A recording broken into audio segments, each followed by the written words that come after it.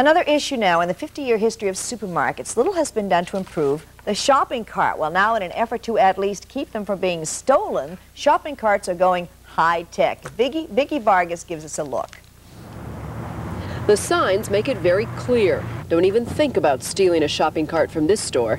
These are electronically monitored wheels designed to stop cart thieves in their tracks. The wheel can be secured with a device that works like a computerized combination lock. The signal transmits a code that automatically slams on the brakes.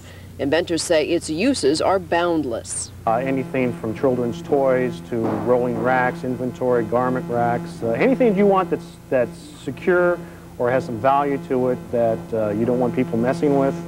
Lucky says it loses about 30 carts a day from this store. At $100 a piece, that's a lot of groceries.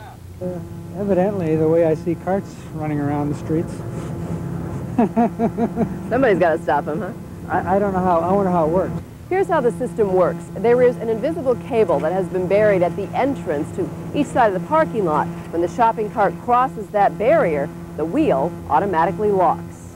Yeah, that's a great idea. I was wondering what was wrong with it in the store. I thought they gave me a bum one with the one wheel. Yeah, it's great. But not every cart has been retrofitted. This woman decided it would make a pretty good stroller for her kids. I'm just borrowing it, she says. I plan to take it back today. Vicky Vargas, Channel 4 News, Costa Mesa.